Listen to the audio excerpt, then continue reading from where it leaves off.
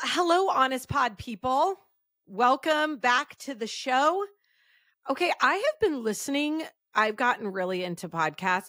I'm not a super podcast listener. I have not ever really been that person. And lately, because I've been having to drive quite a bit, I've been listening to a lot of podcasts.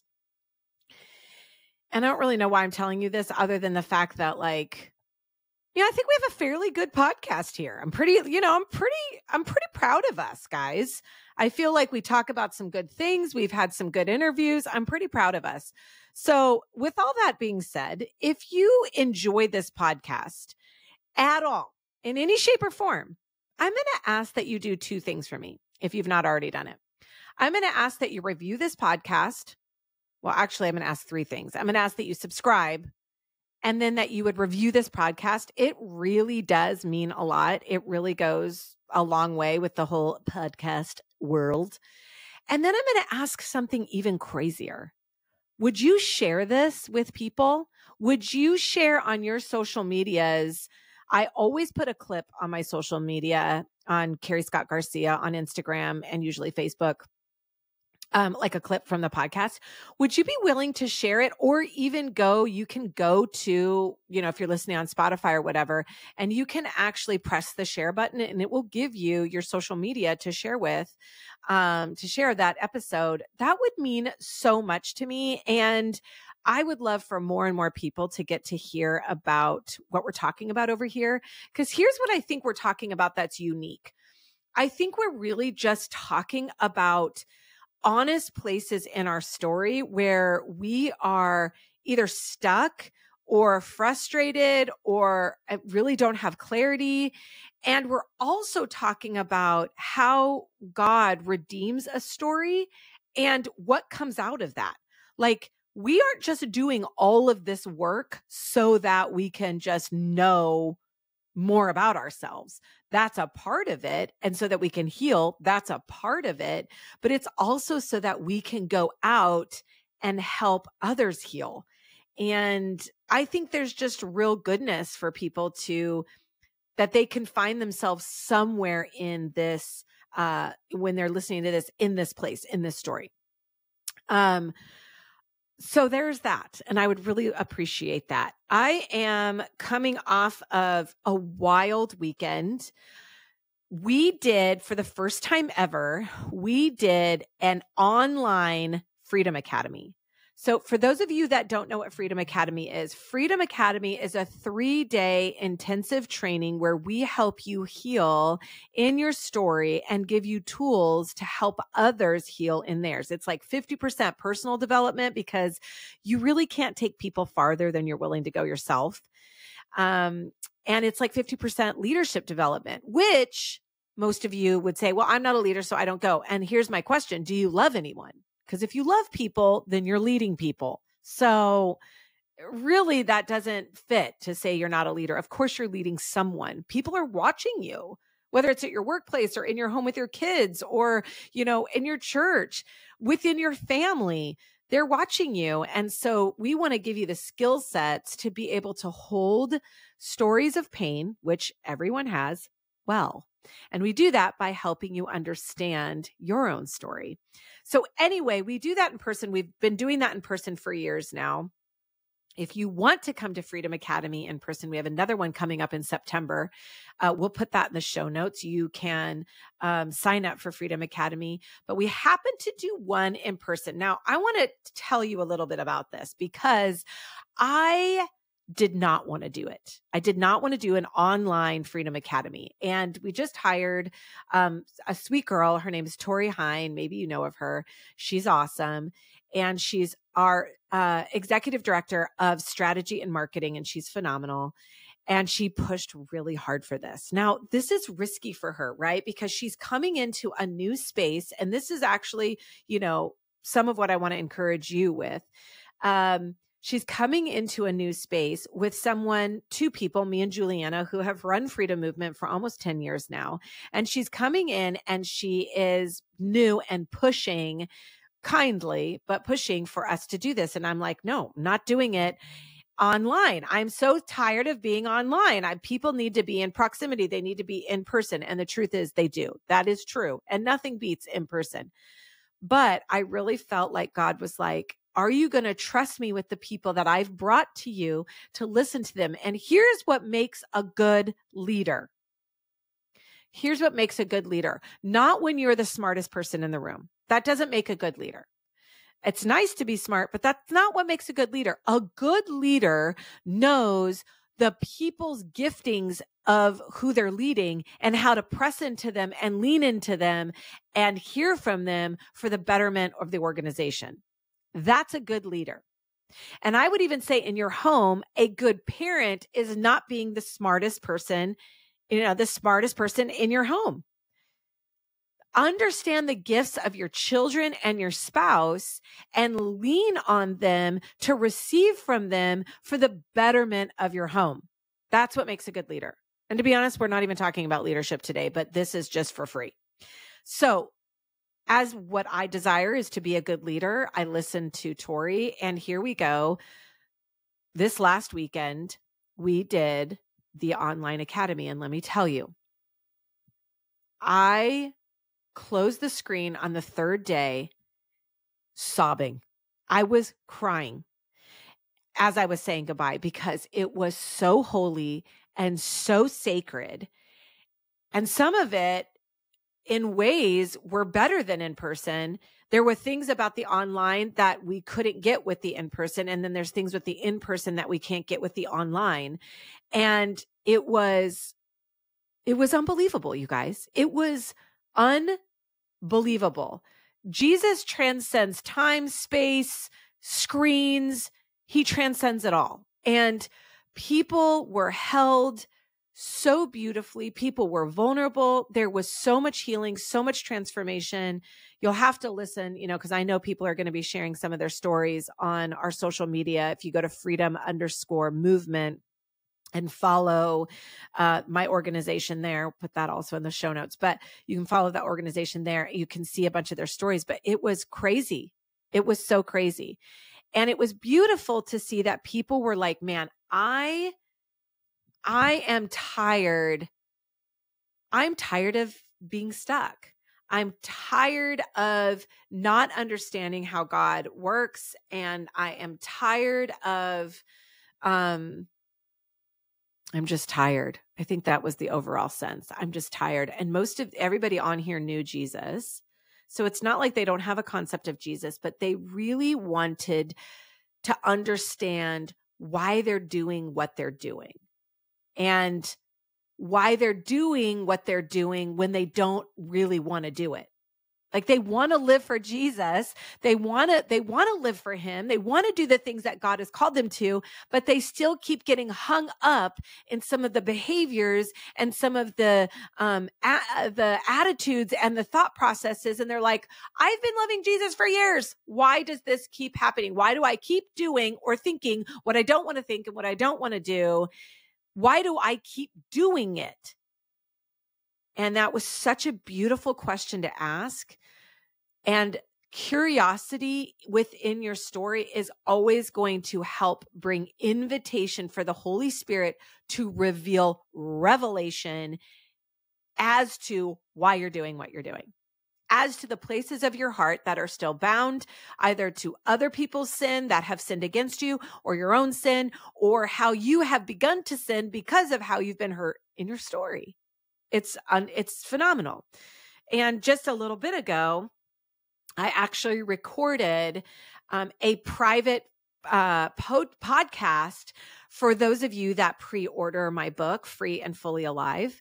I just recorded, I kind of like pulled back the veil and shared my heart with you around why this book was written, some of the places that I didn't share in the story, in the book that I didn't share, and shared that with you. For those of you that pre-order the book, you'll get this podcast. You'll also get 2 videos. You'll get a video about being free and a video about what does it mean to be free, and a video about what does it mean to actually live fully alive, breaking that down, all different content than what's from the book. So you'll get since the book won't come for a little bit till June 6th, you will get kind of the inside scoop and start actually diving into this content even before you get the book. So anyway, I just recorded this podcast about kind of the ins and outs. I read, several portions from 3 different chapters of the book. And it just reminded me of, even as I read it, every time I look at it, why I wrote this and why I do Freedom Academy and why I do the trainings that I do, our Freedom and Story, our certificate program, why even Freedom Movement came into existence, because of the very question that was asked this weekend. Why do I do what I do when I don't want to do it? It's such a great question, which leads us to scripture, right? Because there are things going on in our lives that are trauma informed, that our body is responding to trauma and to sin and to brokenness. And yet Jesus has something to say about this. In fact, Paul has something to say about this, because Paul says this very question, which I love because it's Paul. It is Paul. And Paul is like the man, you know what I mean? Like he is so good. When I read about Paul, I'm like, I want to be Paul, but also because I've studied story so much, I see and hear behind what Paul's saying. I see and hear his loneliness. I see his deep desire to be done and want to just go be with Jesus, but is so committed to the gospel that he will run the race with endurance, even though I think would rather be with Jesus because he says so. I hear his grief over people and how he just always is trying to convince them, like, please listen to me. Like there's a desperation in his voice that comes with deep grief and heartache. Paul wasn't just running around like, yeah, it's all awesome. I mean, the guy was shipwrecked like 3 or 4 times. Like he was on the struggle bus. And I so appreciate that, because most of the New Testament is written by Paul, and it's all this like powerful statements. And yet he shows us his humanity. And I'm so thankful for it. In fact, he says here in Romans chapter 7, verse 14, I'll read it through. There's a few verses I'm going to read here. It says this. This is what Paul is saying. And he's saying this to the Romans. For we know that the law is spiritual, okay? But I am of the flesh, sold as a slave to sin. For I do not understand what I am doing, because I do not practice what I want to do, but I do what I hate. Sound familiar? Now, I love this. It starts just getting so convoluted, like he's going back and forth. It's like he's sharing the craziness of his brain. And I so relate to this. Like when you're just kind of like in your head, like, what the heck's going on? I don't know why I'm doing this. And then I did this. And then I said this. And why did I say that? I don't want to say that. Why did I do that? Oh my gosh, I can't believe I did that. You're just going all around in your brain. He's literally just letting us know what's going on, the craziness of his brain. And I love it. Verse 16. Now, if I do what I do not want to do, I agree with the law that it is good. So now I am no longer the one doing it, but it is sin living in me. For I know that nothing good lives in me, that is, in my flesh. For the desire to do what is good is with me, but there is no ability to do it. For I do not do the good that I want to do, but I practice the evil that I do not want to do. Now, if I do what I do not want, I am no longer the one that does it, but it is the sin that lives in me. So I discover the law. When I want to do what is good, evil is present with me. For my inner self, I delight in God's law, but I see a different law in the parts of my body, and it's waging war against the law of my mind and taking me prisoner to the law of sin in the parts of my body. What a wretched man I am. I am confused. I'm just broken and messed up. Who will rescue me from the body of death? Thanks be to God. Woo! Through Jesus Christ our Lord. So then, with my mind, I myself am serving the law of God, but with my flesh, the law of sin. Okay. So what does this have to do with anything? And what does this have to do with us today? Essentially, what Paul is saying here is that he's at war. And he has the power to overcome the war in his life. But he needs to take captive these thoughts that are in his mind.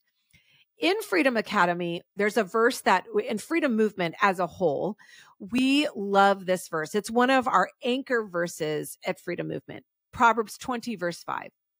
For a man's heart is like deep waters. It takes a man of great insight to draw it out.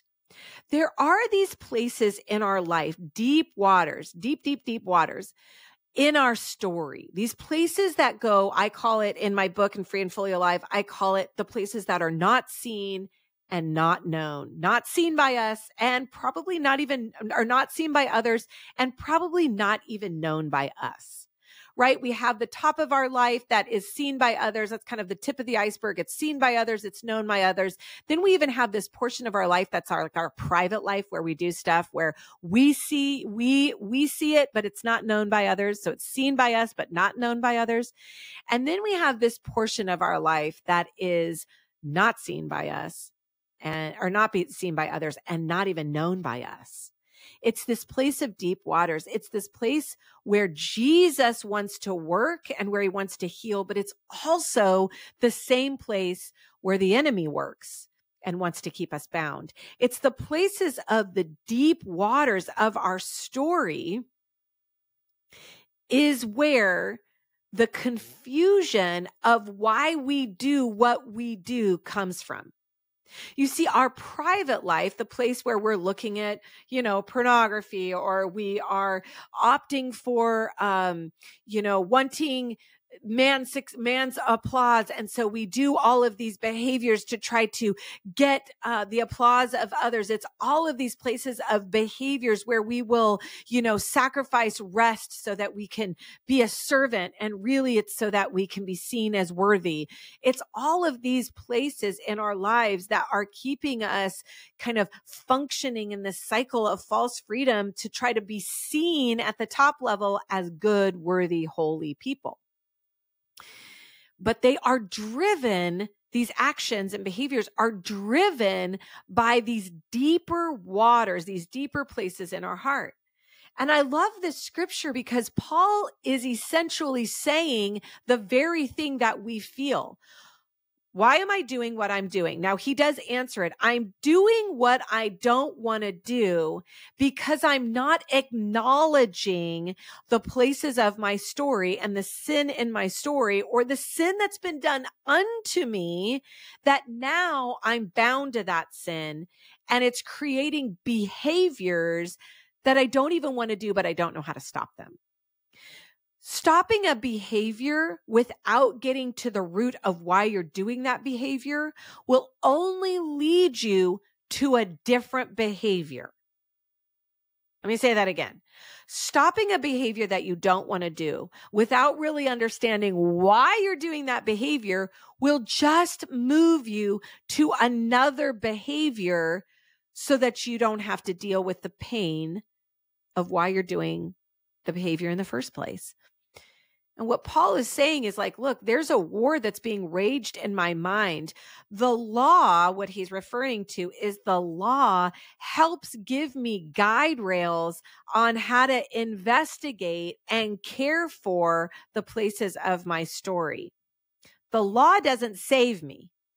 Only Jesus's blood, death, burial, and resurrection is what saves me. The law helps me be more curious and have guardrails in how to take care of the deeper places of my heart that need tending to, so that my behaviors are reflected from a place of wholeness rather than a place of brokenness. So here's my question for you. What are you doing in your life that you don't want to do, but you keep doing it anyway? And you feel shame around it. You feel condemnation around it. You have hatred for yourself around it. And even in that, you've turned on others because it's easier to be angry at others than it is to actually sit and look at your own story and your own life. Where is it in your life where you do what you don't want to do? And you feel torn. You feel bound to these behaviors. You see, what Paul is saying is it is through Christ Jesus that he says, with my mind, I myself am serving the law of God, but with my flesh, the law of sin. The process of sanctification, which is, remember, I'm always going to say this, the process of being saved. You've not arrived. You didn't get saved the moment that you were justified. You were saved in that moment from hell, but you are in the process of being saved from the places of your story that still bear the mark of trauma, brokenness, sin, pain. And God's invitation is like, look, I want to help heal these places of your flesh where they have kept you bound, but we have to go into these deeper places in your heart. Here's what I love about this scripture. Paul loves God. He knows Jesus very intimately. He wrote half of the New Testament, if not more than half of the New Testament. This is a godly man. And he's letting us know, I have a lot of work to do. I have a lot of places in my story where I need to go into so that I can start doing what I actually want to do out of a place of wholeness and not being dictated by the place of my sin and my brokenness. And let me just give a caveat to this, because oftentimes the places in our story, more often than not, the places in our story, especially in the younger parts of our story, there are things that happen to us, and we are now living out the effects of that, of our parents' woundedness that was not healed, that landed on us, and we just operated as a kid in a way to stay in belonging with them, like people pleasing or avoidance or even rage, because rage at least allowed me to feel like I was alive. Whatever it is, those actions helped us adapt as little kids, stay in belonging. But as we've gotten older, I've said this before, it's moved into being a maladaptive behavior in our adult life. Maladaptive meaning it's no longer serving us well. It's actually causing hindrance to us. In fact, that survival technique that was there when we were little, our adaptive behavior, has become a survival technique in our adulthood. But that survival technique is actually hindering us from thriving. And this is what Paul's talking about. Paul is talking about these places that have gone unnamed and unchecked and unchallenged in our life, even though some of these places, a lot of these places have been done to us. They have an effect in our life. And that effect is their sin landed on us, created behaviors in us so that we didn't have to feel the weight of that sin in some fashion. And now we're living that survival technique, that behavior modification out in our own lives. So in essence, what God is inviting us into is to look at the places of our life, whether the sin that we have committed or the sins of our fathers and mothers that have landed on us or our forefathers, and start looking and going, okay, who will save me from this place, these places of death where I feel bound and trapped? We must thank God, because God is committed to going into the depths of your story. So what is it that you do that you don't want to do? Where you feel bound, like Paul says here, where he says that, where is it? It says here 18, for I know that nothing good lives in me that is in my flesh, but the desire to do good is also within me. But there's no ability to do it if I don't take a look at where evil has had its hand in my life. For I do not do the good that I want to do, but I practice the evil that I do not want to do. And I think this is where I just want you to know that, and it says here in 22, for my inner self, I do delight in God. and this is true of you, you actually delight in God and you want to do what God wants for your life, but you have been spoon-fed religion and duty that keeps you from true processes of sanctification. Because when we opt for behaviors, the doing things of God, we actually are living in bondage to the law. The law was not there to condemn us. The law was not there to keep us with some kind of checking the box track record of how we're doing. The law is there now to be a guidebook, a guide, like guardrails to help you allow the Holy Spirit to come in and bring processes of sanctification and to protect you from further temptation from God. From the enemy. So God created the law for this, but I think so many of us, even though we will say the law, I no longer live under the law, I live under the grace of Christ Jesus, we operate in law-like places. I got to go to church. I've got to, which I think you do need to go to church. I've got to read my Bible. I do think you need to read your Bible. I need to be in a Bible study. I think that's really healthy. But we use those places as a means to actually heal our brokenness rather than surrendering and inviting God into the places of our hearts, the depths of the deep waters where sin has been rooted and narratives have begun for the flesh to kind of like spring up these behaviors. We opt for behavior modification rather than heart transformation. And so I was just thinking about this because as I watched this last weekend of Freedom Academy and watching these people have to take a hard look at their life, the first day is so difficult. And you would think it really wouldn't be, because really we're just naming, here's what your story looks like. Here's what it was intended. Here's all the places that have moved you. Here's all the things that move you towards this kind of cycle of false freedom, these places of behavior modification where you just do behavior after behavior to try to mitigate or avoid the pain of your story. You would think that in your head, like, yeah, I get that. But here's what I see time and time again, that when people come to Freedom Academy or sit with me in story work or whatever, they realize I've actually not been given permission to name these places that feel really, really bound.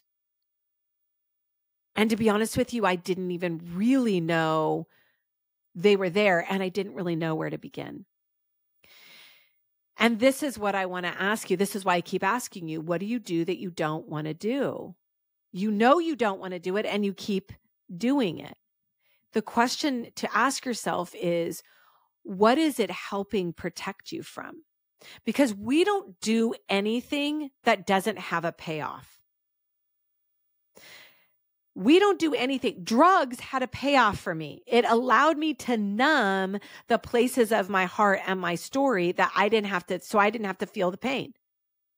Ministry then, after I got off drugs, became my addiction, and I was addicted to ministry. And there was a payoff for ministry, especially ministry not being the place where God was really present. It was more my desire to have applause from others and have accolade, because one, I wanted to not feel the shame of my addiction from drugs, but two, the applaud of all of you made me feel better.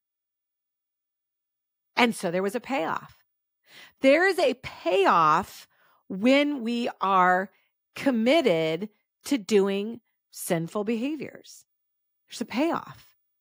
And the payoff, we always will do things that have a payoff for us.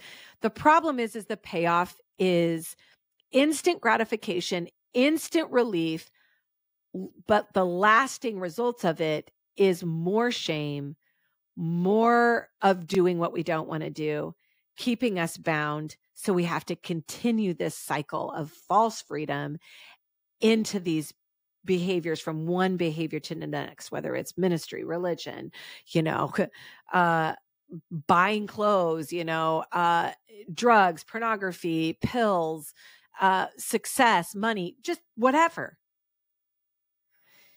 And we continue doing what we don't want to do, even though we know we don't want to do it. And this is my invitation to you. Sometimes we do it because it's how we survived when we were young. It was an adaptive behavior that has now become maladaptive, and it moves us into these different behaviors. And I think the invitation is God is saying, look, I gave you the law to help give you guardrails, but we got to get honest with the places of your story and invite me into them so that I can do the supernatural exchange. I am so thankful to Paul, because if we really read scripture, like truly through the lens of Paul being human, because he was fully human, he was not God. Jesus was fully man, fully God. And even he shows us all of the places of his own humanity. I don't want to have to do this. Is there a different way? Love that scripture because I feel that. But here Paul is just an ordinary, everyday human, you guys, who was sold out for Jesus because he had an encounter with Jesus on the road to Damascus. It changed the trajectory of his life. He went away for 3 years while Jesus began to do the deep work of healing the parts of his story, especially from the story of where he was younger, of course. Now, it doesn't tell us all that happened in scripture, but we know in our own life that we can't just come to know Jesus and all of a sudden we just, everything that affected us in our life was just gone. It just doesn't happen that way. It does not work that way. And I believe truly that's why Paul had to go away for 3 years and deal with his story and all the crap he was having to deal with growing up in religion. And Jesus needed to really go into the depths of those places. And yet, even after all these years of walking with Jesus, he writes in Romans, I still do what I don't want to do, even when I know it's the wrong thing. Help me, Jesus.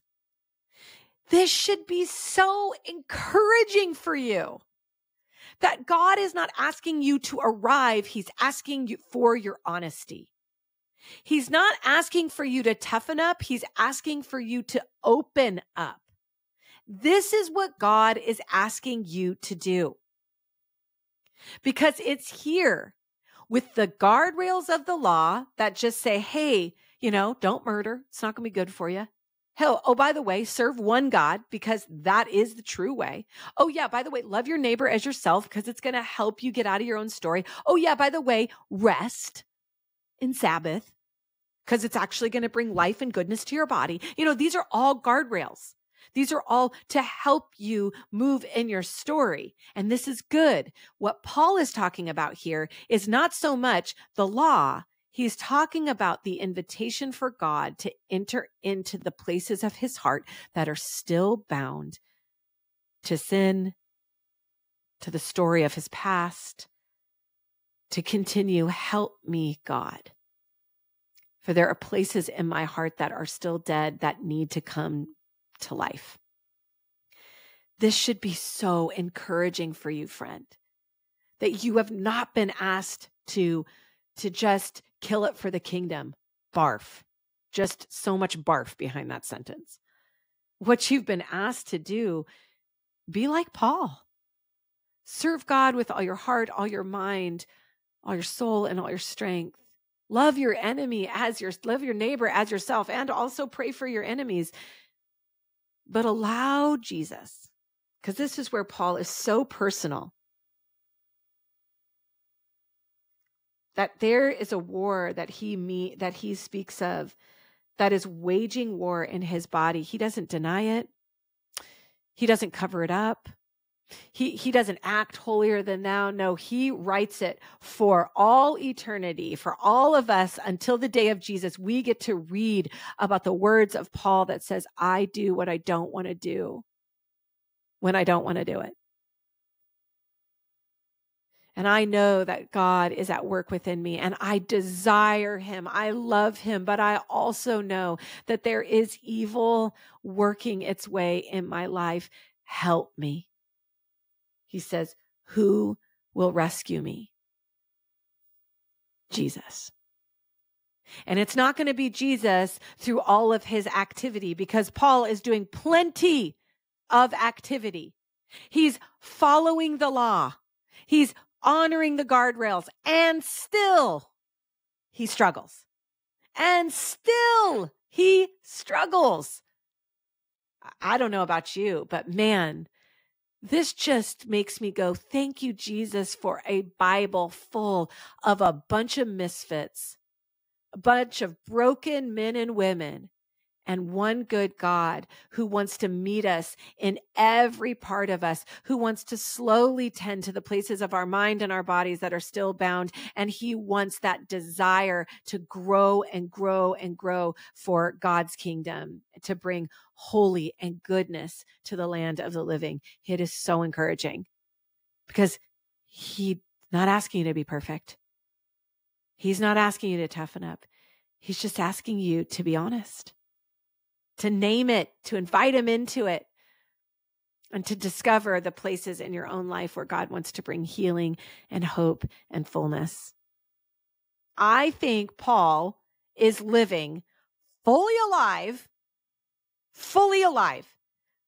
by this one portion of scripture, because he is naming what it means to be fully human and to allow the deity of God and his image bearer person to hold both of those places. You see, fully alive, I'll say it time and time again, is not the absence of one thing over the other. It is the presence of both. There's desire that lives inside me, and there's also evil that wages war within my same body. Jesus, help me. You're awakened to life.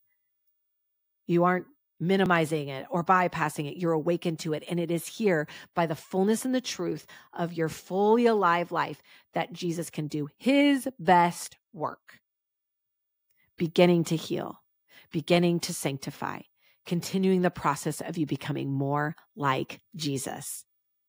Amen. So good. I'm so thankful for this passage. So I encourage you, go sit, read Romans 7. It's 14 through 25, I think. 14 through 25. Yep. And just sit and meditate on that this week. I'll be on next week, and we're going to talk a little bit more. We're going to be diving a lot into a life that is free and fully alive this month, because I want to start breaking that down. We're going to bring on some various speakers to talk about it. We've got Tony Collier coming on. We've got Lisa Whittle coming on, Kate Tomlin coming on, with some amazing people coming on, where we're going to talk to them about what does it mean for them to live fully alive in their life.